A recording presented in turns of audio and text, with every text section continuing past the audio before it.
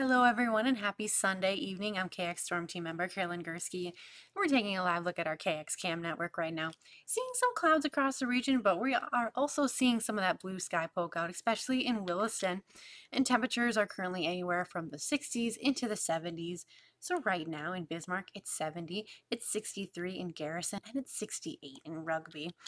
And if we go ahead and take a look at our winds, we're anywhere from about 5 to let's go 10 miles an hour. And if we take a look at our satellite and radar, we have been seeing those scattered showers and isolated thunderstorms as we have been throughout the day as well. So if you saw some showers or had a bit of a thunderstorm today, it wouldn't be surprising as we have been seeing those showers throughout the day. And we're still continuing to see them, although as the sun starts to set, those showers and storms should start to diminish. Might still be seeing some down in the west.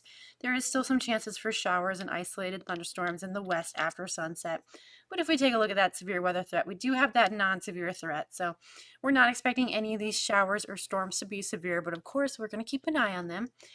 And if we go ahead and roll precision cast, as we continue throughout the night, we won't be seeing as much showers, but as we head into Monday morning, once again, you're going to be seeing those scattered showers, and I'll let you know more about that. And there's a warm-up on the way, and I'll tell you more about that coming up on KX News at 10.